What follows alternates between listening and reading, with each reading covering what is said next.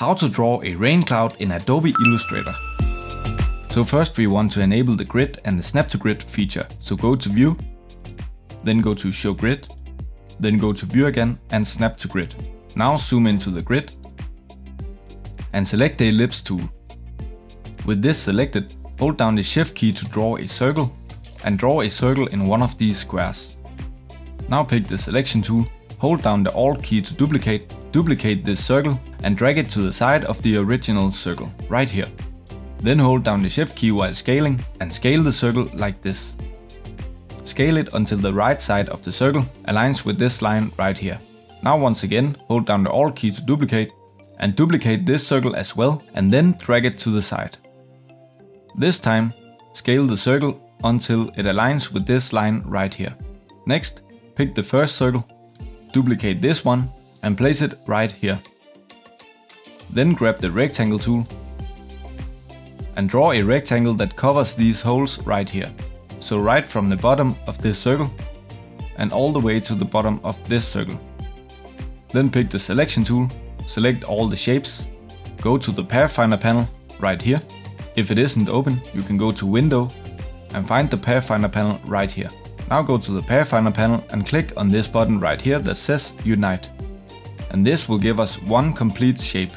So now we have the cloud and we need to draw the raindrops. For this, pick the ellipse tool, hold down the shift key to draw a circle once again and fill out one of these squares right here.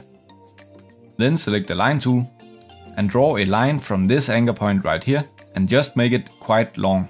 Then go to the selection tool, select both shapes, go to the rotate tool and while holding down the Alt key to get these dots under the cursor, click in the middle of this circle. Then type in 45 degrees and click OK.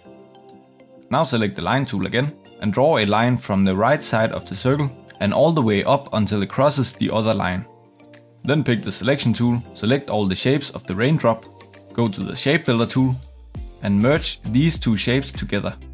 Then hold down the Alt key to subtract these two lines.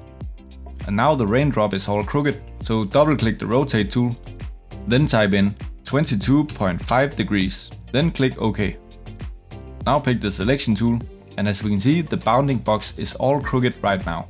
So to correct this, go to Object, go to Transform and go to Reset Bounding Box. Now shrink down the raindrop to a size that you like. Something like this will be fine. Now give the fill of the raindrop a color. I will choose this blue right here. Go to the stroke and disable the stroke.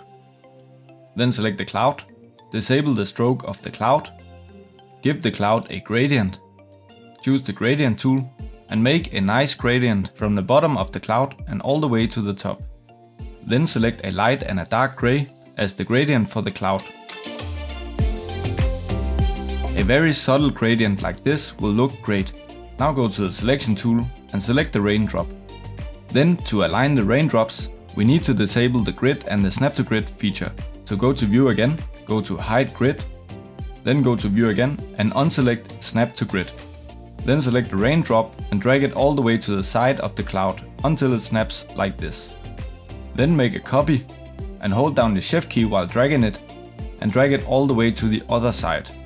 Then copy this one, hold down the shift key while dragging it and find until it snaps to the middle.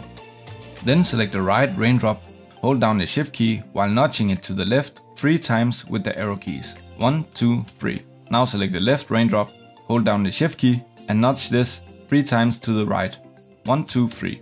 And to make sure the spacing between these raindrops are the same, select all the raindrops, go to this drop down menu right here, make sure Align to Selection is selected and click on Horizontal Distribute Center. And as you can see, the middle raindrop wasn't aligned. Now copy these 3 raindrops and put the copies underneath them. Then delete this raindrop, select these 2 raindrops, right click them and click Group. Then select these 3 raindrops, right click those and click Group. And now the final thing to do is select everything, go to this drop down right here, make sure Align to Selection is still on and simply click Horizontal Align Center.